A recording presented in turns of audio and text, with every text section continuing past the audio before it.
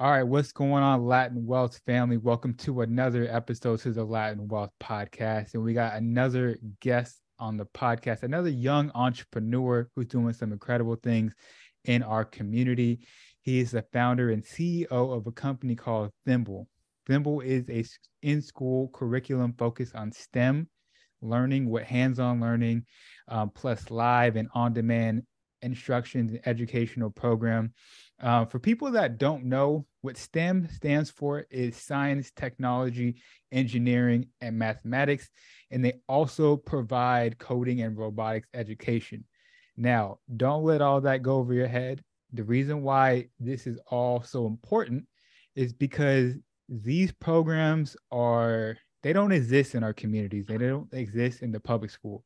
In fact, there was an interview that our guest had on that I guess that was on, he said that less than 45% of public schools have science and robotic programs in the school, which is it's crazy. Less than half the schools in the United States have these programs, which is very important because a lot of these STEM programs and these STEM jobs and these opportunities, these careers, these are huge opportunities for kids in our community to change the dynamic of their family, right? When it comes to these STEM jobs, they're really in high demand, they're high paying, and there's only going to be more of them. So my point is, we'll let our guests explain more about the importance of all of this, but it's a very important program. And I just thought it would be amazing to have him on to share his story. But enough of my talking, enough me. Let me get out the way. Welcome, Oscar Pedroso, on the podcast. How are you doing today, bro? Doing well. Thanks so much for having me, Chris. It's awesome to be here. Yeah, absolutely. And I know my introduction isn't going to do justice to what you guys, the impact that you guys are really having on the community and what you guys are really doing. We're definitely going to get into all of that, but I would love to know, man. So I was doing my research. I seen that you're active on Twitter. You're active on Twitter. You're active on LinkedIn. I don't think I've seen you very active on Instagram. Now, let me know, man. Like, how do you stay focused with all these social medias out? I know that maybe you're not on Instagram that very much, but how do you stay focused on your business, man? Let some people know some tips out there that helps you stay on track. Yeah, it's not something I'm really good at. Okay. I feel like there's so many social media channels out Yeah. there, and I feel like I've chosen my top two favorites, which are Twitter Got and you. LinkedIn. I just feel like that's where our message is amplified the most. So understanding like what channels you even want to say Yeah. anything to is important first, and then it's tough in the beginning because you almost have to make it a habit Hmm. because posting twice or however many times you want per week takes work and you Yeah. have to have some kind of regimen in place, right? So you Hmm. don't miss any deadlines. But once you're able to build a small team around yourself, it gets a little easier. Hmm. Like I can admit, social media marketing is not my forte. Hmm. So having a small team to help me amplify those messages uh, is super helpful and one way we've been able to remain consistent across the board there. Yeah, absolutely. I love that you guys you're very thoughtful about social media. Some people it can be a huge distraction. That's why I asked. You as the owner of a company, time is very, very valuable. And the time that we're scrolling on social media, TikTok, consuming stuff, it can we don't want to waste it, right? So I love that you guys have like a plan in place to like, okay, this is what we're gonna do for content and whatnot. So and noticing that, hey, social media is not my strength, so let me give this to the team to let them handle it. So very important. So yeah, man, I'd love to know more about your background and you growing up. I know before we hopped on the call, you said that you're in Buffalo, stuck in kind of a snowstorm right now. Talk to us about you growing up. I know you're from New York, but talk to the people. Yeah, absolutely. So I was born and raised in Manhattan and Floral Park, Queens. My family's from San Pedro Sula in Honduras. Mm-hmm. So shout out to all the catrachos and catrachos out there. Yep. But I love my Latin communities, no Mm-hmm. matter where you're from. But yep, so New York City.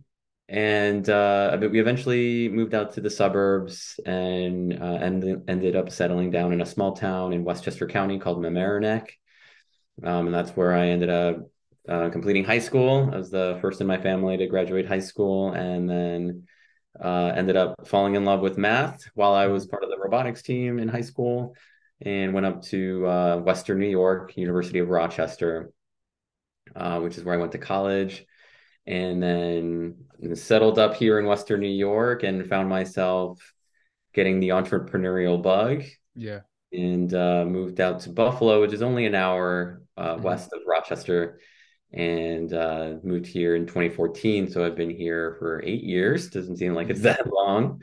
And I was actually commuting back and forth for a while between Rochester and Buffalo. But then, as you can imagine, there's one highway that separates Yeah. both cities, and it's one hell of a highway to drive during a snowstorm.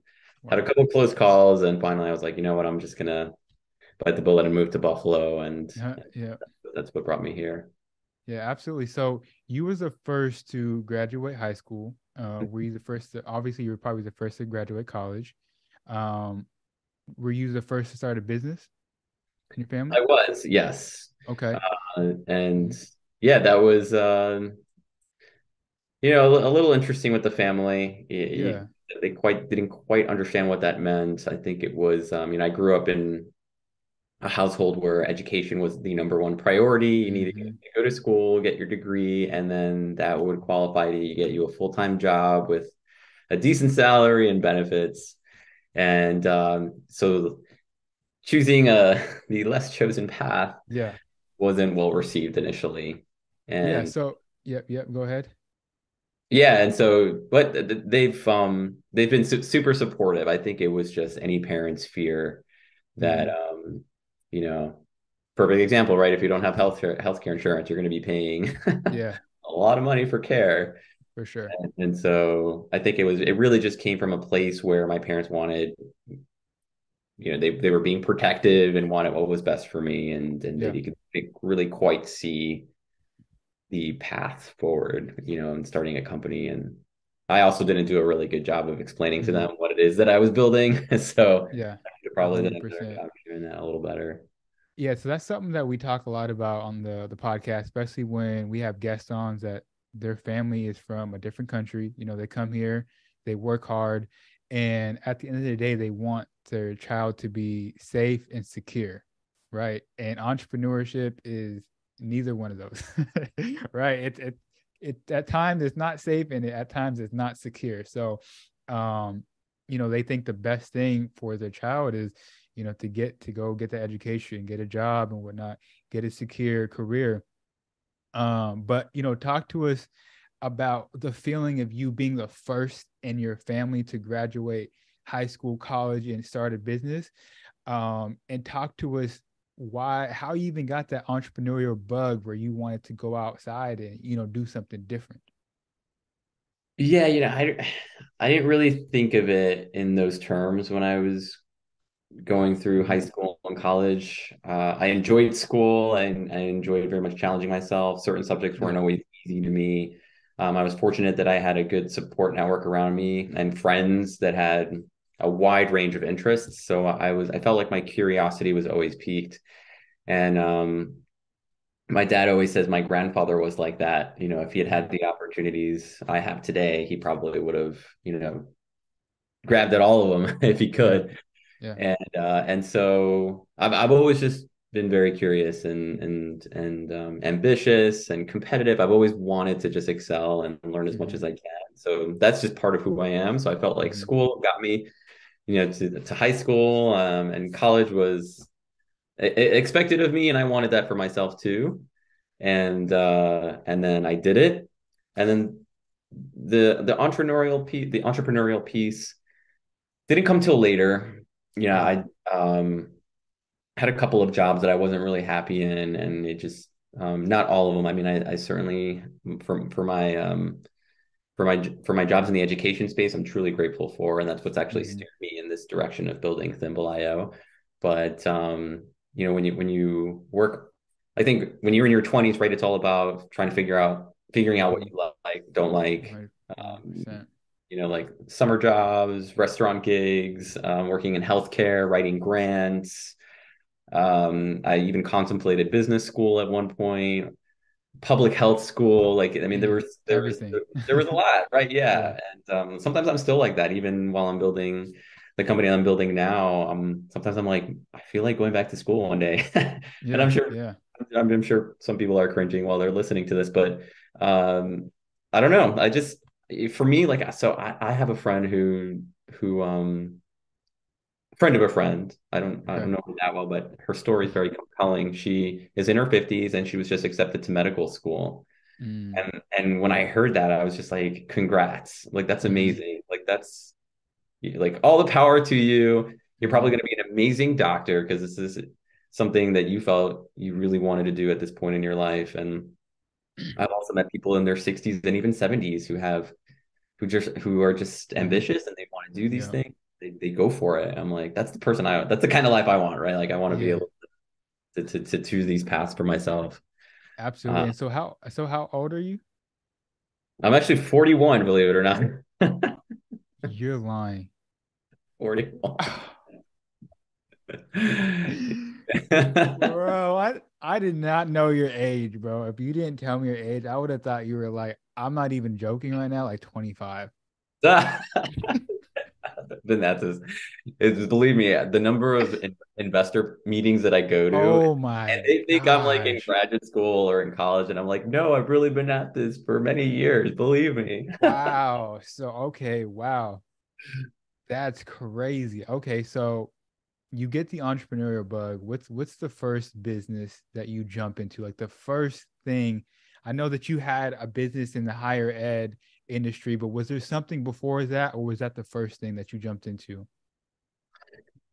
As far as as an entrepreneur, yes. Yeah, Well, yeah, I kind of started my own tutoring business yeah. for a little bit, and because one of my first jobs out of college was I was a college admission officer, so I was working at the engineering school, reading applications, spreading awareness around our flagship engineering programs at the school to public school kids. So I did that for a little bit, and I basically took that knowledge and turned it into a consulting gig, Mm-hmm. and was working with students in high school and college um, who had aspirations to go into graduate school, and was helping them with their essay writing, and then most importantly, Mm-hmm. uh, preparing for a certain standardized exams, so like the Yep, GMAT, exams. GREs, and but it was just me. I actually got a little bored of that, and I had spent some time doing some student teaching at a couple of inner city schools, teaching math, Mm-hmm. and I was now working with kids a lot of whom were very bright, but we just didn't have any programs and resources to support their interest Mm-hmm. in tech, and so after doing that for a little bit and thinking hard about what I wanted to do when I grew up, I decided I wanted to create a dent in the education space. Mm. And that's what I really just resonated with out of everything I Yeah, had done up to that point. And certainly, like, there was a certain level of uncertainty. Like, I don't think I know the most about teaching or educating right, kids. right. I can certainly identify the challenges, and based on my own experiences, what I observed, there's certainly problems that exist in our space, and we Mm-hmm. know about our education in the US and how much can be improved. And so I just said, well, let's choose it and let's go with it. And Yeah. I participated in a 3-day event called Startup Weekend. Mm. It's a 72-hour event where you present a challenge to an audience, and the Wow. audience at the end of the first day can um, basically approach you and Mm. enlist themselves to be a part of your Yeah, team. yeah. And then you spend that weekend building some kind of MVP, and then at the Wow. end you present to us to a panel of judges. Mm-hmm. So I had told myself that if we placed in the top three places that I would go ahead and pursue this idea. And then we ended up coming in third place. And so I was like, all Wow. right, I guess we're You doing got to do this. it. Yeah. Yeah. Yeah. So So, what was the name of that first business? it was called Gradfly. Gradfly. So I was listening to an interview, and I know you came to a point with it where you had to pivot, right? It was either you had to pivot to a different direction, or you had to throw in the towel. And now you mentioned in the beginning of the podcast, you're very competitive. You don't like to lose. You know what I'm saying? You want to learn as much as possible. Speak to that moment in that mindset that you had to have to like have the feeling like, man, this is maybe it's not working out the way I want it to. I can either throw in the towel or I can pivot and do something else. You know, there's a lot of people that reach that point and they're like, no, I'm not going to quit. I'm going to keep going, when they really should do something else or just let it go. So give some advice to some people out there in your perspective. What made you keep going? Why didn't you throw in the towel? How were you feeling in that moment where you were just like, this is your first business, this is your baby, you don't want to quit, but now you're forced to move in a different direction. Talk to us about that. Yeah, that's it's I think it's going to change from person to person. For sure. I probably spent 3 years building Gradfly, and unfortunately we ran out of money. Mm-hmm. We had built a product that wasn't really that great, and it's tough to sell in the higher ed space. Unless you've lived in that world. And yeah, I worked in that space for a little bit, but even then, for what we wanted to create, we did land a couple of customers, a community Yeah. college, and actually the University at Buffalo was one of our first customers. But it wasn't a problem. You could argue there that it failed for many reasons. I think it was my first Mm-hmm. time in the rodeo kind of thing, Yeah. and that I was also inexperienced. I'd had some knowledge around building a business, but not a ton. And that was a phase in my life where I felt like I was reading a business book every week.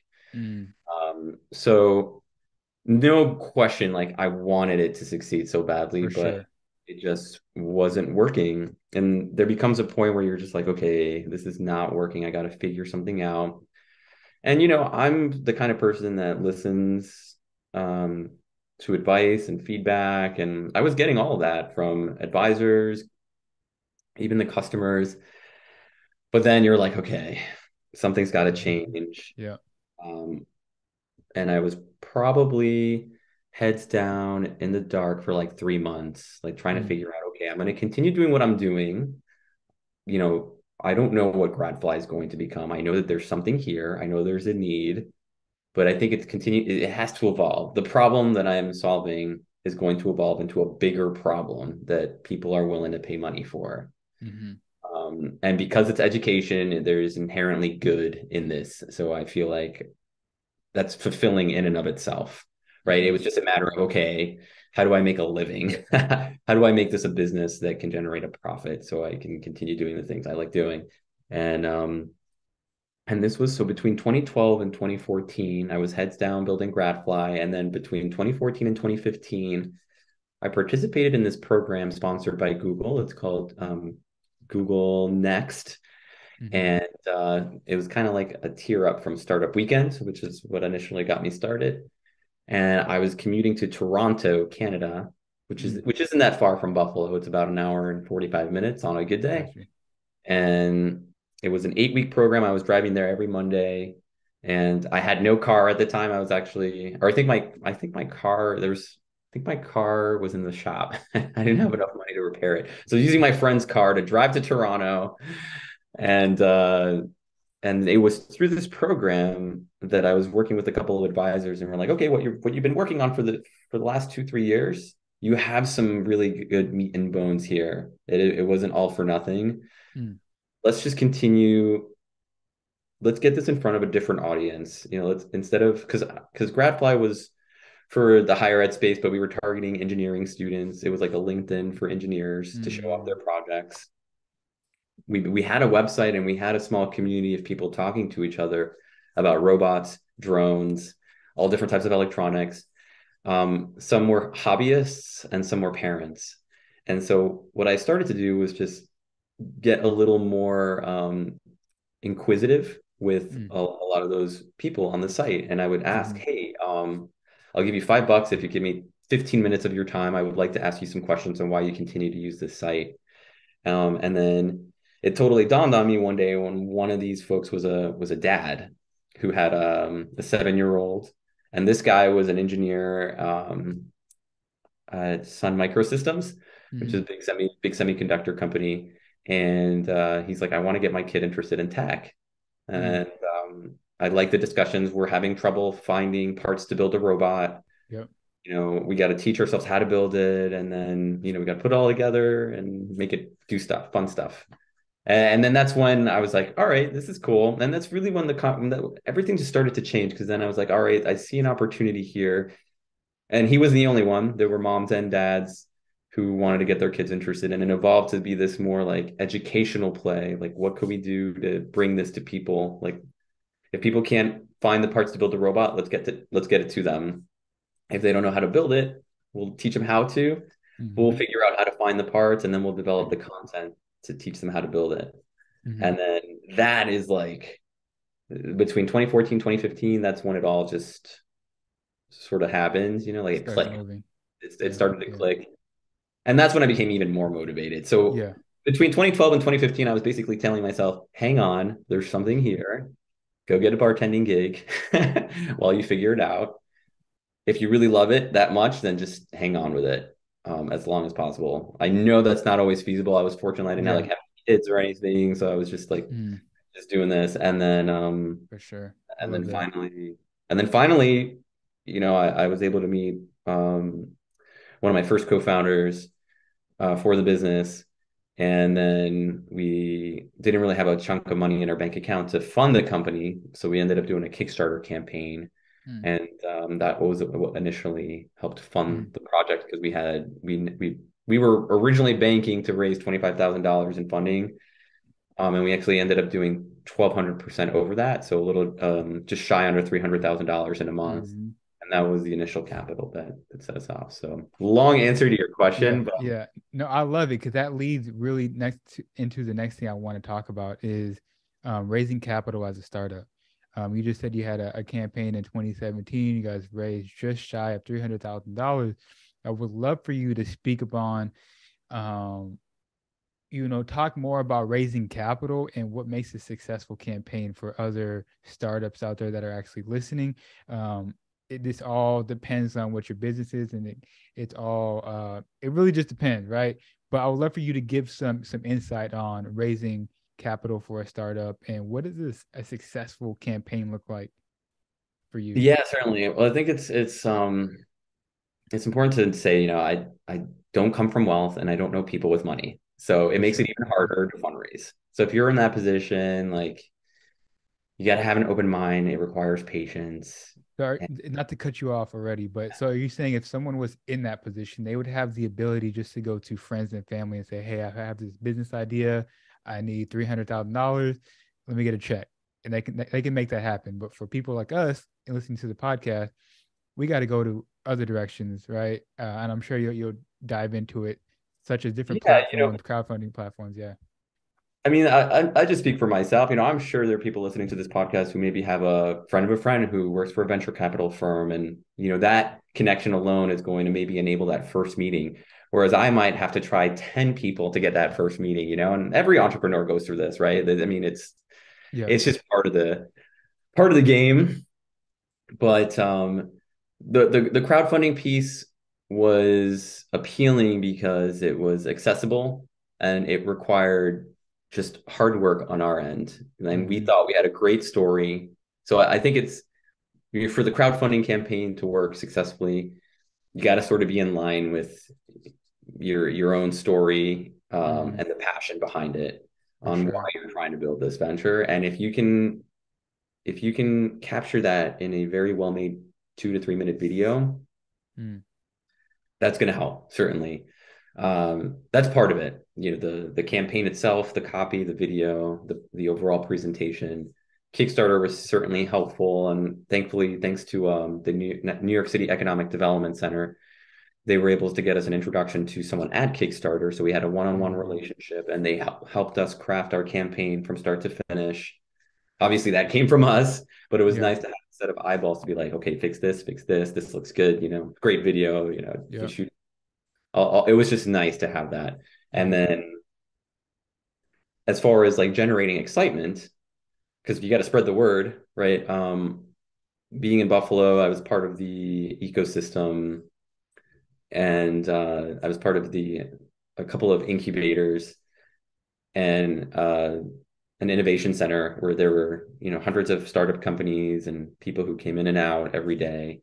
And so we started locally to build awareness. We started there. We started off. We what we did is we took a big white poster board and we wrote down every single network we're associated with, like college, high school, fraternities, sports teams, friends. I mean, family, obviously, right? Yeah. And and then we made it very easy for people to spread the word. So we created an exclusive landing page that would make the campaign easy in a click of a button, right? And so that having those things in line, right? And we didn't just come in to that. We talked to other campaign creators, other successful campaign creators, and we picked their brain. We were like, what did you do? Tell us what the recipe for success is here. Mm, I would go on Kickstarter and find the top campaigns and be like, okay, here's a campaign that generated over $1 million. yep, They must have yep. done something right. Let's try to model after it, make it our own, obviously. And then once we're this really hit home was we were able to hit our $25,000 mark in 48 hours. Wow. That's when we really started to share the story because people want to write Yeah. about success, right? Like media outlets. So we then took that story. We said, hey, we just finished this 48-hour campaign. We reached our $25,000 mark, and we still have, another month left Wow. before this campaign closes. And we also spent a lot of time on Twitter. Yeah. One of the biggest successes on Twitter was we caught the attention of an editor at Engadget, and they wrote a super small paragraph about us, but it was enough to bring it Yeah. It must was have enough. generated easily 100K in a couple of Wow. days. Just Wow. just that little paragraph alone, and we had several, but that was the one that we just saw because we saw our campaign go up Yeah. Yeah. That's significantly. awesome. Wow. That's crazy. So now I'm curious, you're in the educational industry, and I'm just curious, why don't schools have these programs? Is it funding? Is it interest? And also explain for those that don't understand the importance of these programs. Can you break it down for us? But what is the biggest reasons why they're not in our school? Because I remember growing up in school, I don't ever remember any like STEM programs or like any science classes or anything. Maybe earth science or something like that, but just the basics. That was it. I don't remember anything else. There's so many reasons. You can Yeah. argue it's a funding reason. You can argue that it's awareness. I remember when I was working at the school in Rochester, the one of the principals was like, "What's STEM education?" Mm, And they thought it had to do with like stem cell research, they didn't and I was even like, know "No, what it we're was. talking like Wow. STEM, science, tech, engineering, math. These are essential skills that our school is not teaching our kids outside of the general sciences, right? There's Yep. earth science, bio, chem, physics. Those are essential, right? And there's certainly STEM covered in those. But what we're talking about are skills that are relevant to today's workforce, such as Mm, cybersecurity, uh, coding, machine learning, robotics, AI, blockchain. There's this whole mm-hmm. other world of tech out there that that is definitely flourishing. But you go into some of these schools and there's like the bare minimum of, if Yeah, not nothing lacking. at all. Yeah. And so, what are we doing to generate awareness to kids at a young age so that as they mature, get to middle school, they can at least consider these careers as a possible path? Mm-hmm. Um, I always argue like by the time someone gets to middle school, it's already too late because they've already generated their Mm, own opinion about what STEM means. Either it's uncool or their friends don't think it's cool or whatnot. And so what kind of chance are we giving our kids today to get to that mm-hmm. point? And Right. in my case, robotics was part of the gifted and talented program. Why? Like this should be available to every kid at the school. And if Mm, you don't have enough that's interesting. teachers to support the number of students, like there's something wrong there, Yeah, right? So that's um, interesting that's part of it is how do we make this accessible to every boy and girl, not just a certain subset of the student population. for sure. For And sure. that's what we're trying to do at Thimble. Like we're trying to get kids interested at a young age, but not because we want to hold on to those kids while like my vision for Thimble IO is we get kids at a young age interested so that by the time they get to high school they're like I want to join this robotics team because I have the basic skills needed to be part of it and or that's just an example. It doesn't have to be Yeah, like for sure. Olympiad Yeah, team or who knows, a yeah. rocket camp at NASA. No, 100%, Right. 100%. Now, I'd love for you to dive into more about what you guys are doing at Thimble, some of the services that you guys offer. Yeah, certainly. So the best way to describe it, it's a curriculum that's for K-12 schools. It's broken down into 4 skill levels. So we got sort of like a beginner, intermediate, advanced, and then college level. We call it something else. We call it apprentice, maker, technician, and then master technician. And then each of those levels has 4 different kits associated with that level. So that in the Right. apprentice level, they're learning basic electronics and programming. Then they learn how to build a Wi-Fi robot, and then the joystick for the robot. So everything builds on itself. But as they progress through these skill levels, they're learning more advanced skills, and a lot of times they're reusing these components. They're just applying them in different ways. And by the time they're getting to like a master technician level, they're learning college level entry skills, electrical Wow. engineering, computer engineering. So that's part of it. I mean, I think the equipment, the kits, right there, that's part of the equation. The other piece is the content. Um, Anybody can create a kit, so to speak, but how you deliver that instruction and the thoughtfulness that goes behind that instruction is what matters. It's how I like to break it down is like everybody remembers that dynamic teacher they had when they were kids Yep. that inspired them in some way or captivated them. That's really what we're trying to do in our space is be Mm-hmm. that like dynamic teacher. 100%. Yeah, I love that.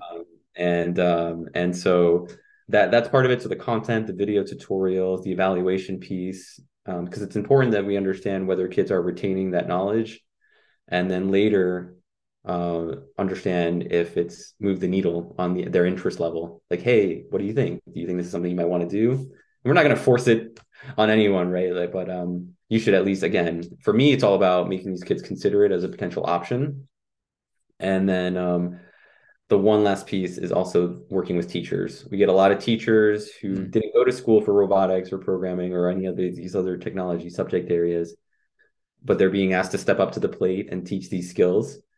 And they're the ones that are usually require the most help. And so we provide that handholding because kids can smell fear. And so Mm. if you're going to put up a teacher up there to teach this in front of a classroom, you want to make sure that they at least understand the Yeah, basics. they know. Uh, Yep. And so that's it's part of a package, and then that's what we're putting out there. Mm. I love it. I love it. Amazing. My hat's off to you guys and your team because that's very impactful for a community and something that's very much needed. I want to shift gears a little bit as we start wrapping this conversation up. I'm curious as a founder and a CEO, where is somewhere in your business, maybe in life, that you feel like you're playing it safe? Hmm. Hmm. Playing it safe.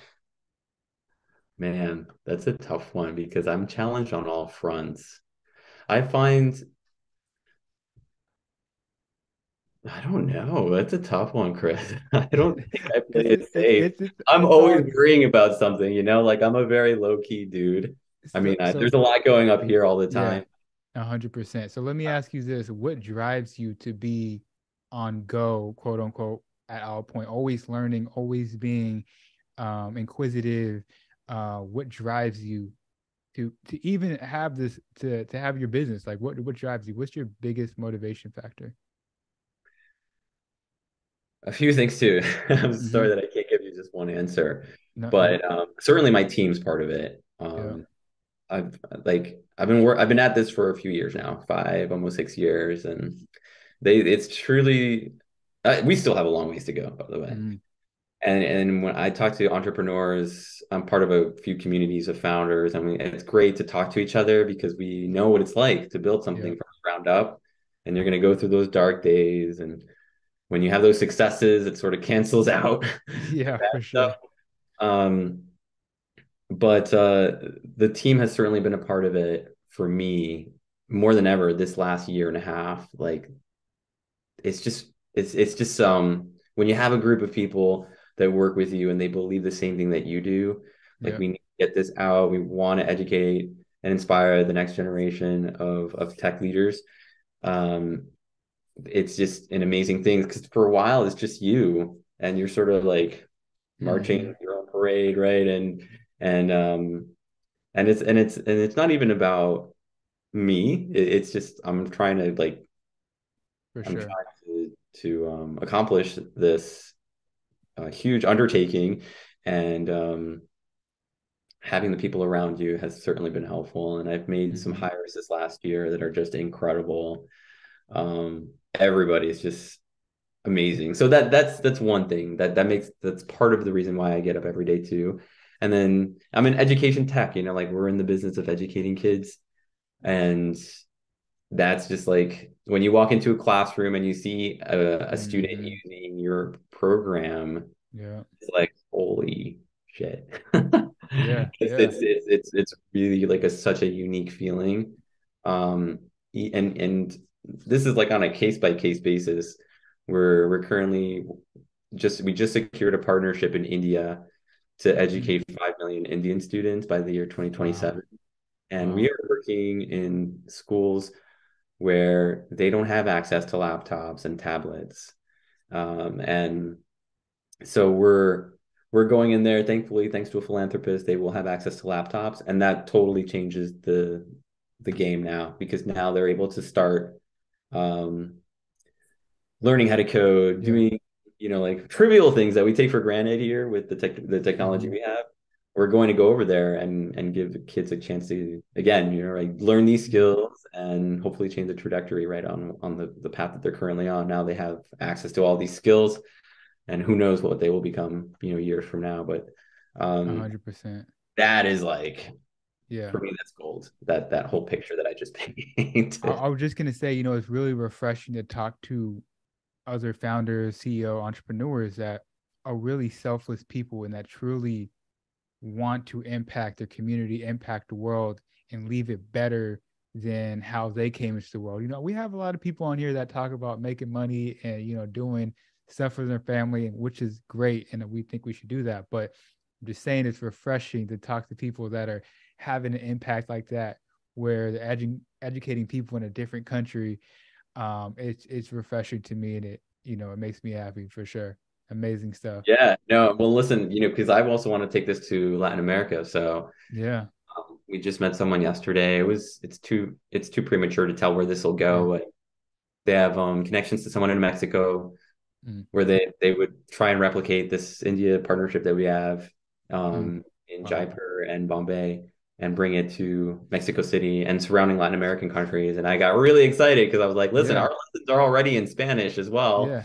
And so for me, it's just let's build a pilot. Let's prove it works. Proof of concept is always big for me. And if it works, then let's slowly expand on it. So Wow. um, I hope for Yeah, me, I hope that we can get there in the next few years. absolutely. That's amazing. So wrapping up this conversation, man, I really appreciate you coming on the podcast, sharing your story, talking more about your company. Where can people reach out to you if they have any questions or if they have questions about the program? And I'll go ahead and link everything in the description of this podcast, but go ahead and talk to the people. Yeah, please reach out on LinkedIn. You can find me, Oscar Mhm. Pedroso. You can also reach out to me directly by email, oscar@thimble.io. And yeah, just reach out. I try to respond to every email, Yeah. and yeah, yeah, I'm pretty much an open book. So I'm Yeah. always, and Yeah. for founders out there, like I always love to pay it forward because I know I was there. I Hmm. still am there. I'm always reaching out to founders who are slightly ahead of me. Yeah. But for founders that are just getting started, with 5 years doing this, I'm always happy to help any way I can. 100%. Yeah, he definitely open book. He responded back to us, so and he agreed to be on the podcast. So yeah, thank you for your time. We really appreciate it, Oscar. Make sure you guys go ahead and follow us on Instagram at Latin Wealth. Share this episode with one other friend or family that needs to hear this information. And on that note, we'll catch you guys next week. Peace out. Thank you, Chris.